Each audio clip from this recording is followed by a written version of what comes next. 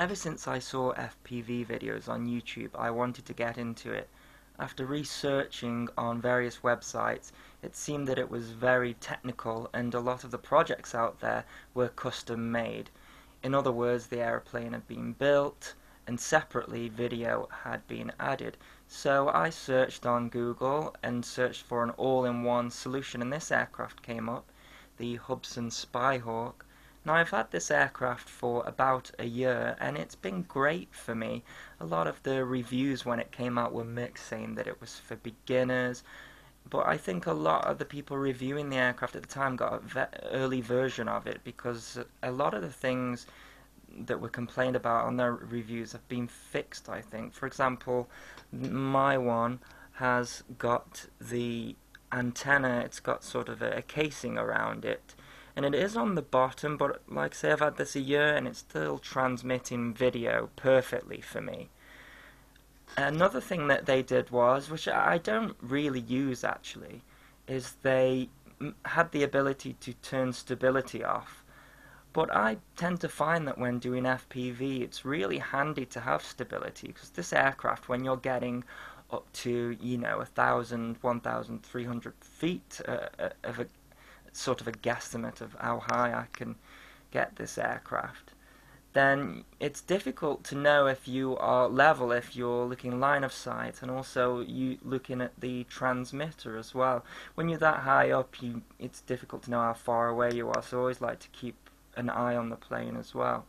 And that comes on to the next subject really, which is, yes, you don't get goggles with this setup, but I tend to fly the aircraft on my own. I don't have a spotter, so for me it seems much safer to not use the goggles. Also, the goggles are really expensive as well, and we're still talking with standard definition here when it comes to goggles, so I prefer this setup. Now, this is very cheap. I think you can get the aircraft now for about £159 in the UK. I got this one from Maplin's, and then the Mobius, you're looking at about £43, and I got that from Banggood. So it's quite a cheap setup considering people are spending £250, almost £300 just on the goggles. This is a FPV setup that you just put together and it's pretty much ready to go. I will mention that I have glued my wings in.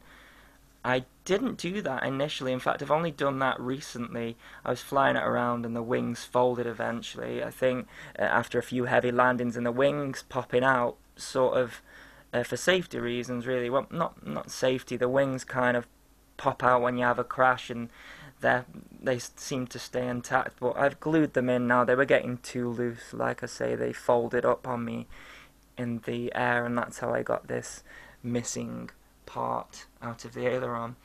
One thing that I have done as well is I bought this battery. It's an Overlander 860 milliamp, and I get about 30 minutes flying out of this. I set my timer for about 20 minutes just to make sure that I've got enough time, because when the battery runs out on this aircraft, you lose everything. After doing a couple of tests on the ground, I've never lost it in the air so far. So that's it. This is my recommendation. I've been flying for about 20 years, and maybe it is a beginner's style aircraft, but you tend to find that anyone doing FPV from this type of aircraft is using a beginner style plane. That's because you want it to be smooth in the air. You want it to be stable. You want to get good shots. You don't want jerky shots.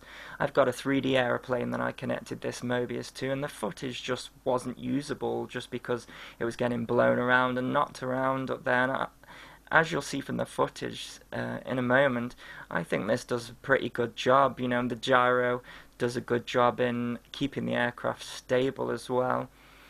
I did have to make a modification under the canopy there to fit this battery, and I just cut away some of the foam and the battery fits in fine. So yeah, that's it really. I'll show you the footage of the aircraft and see what you think.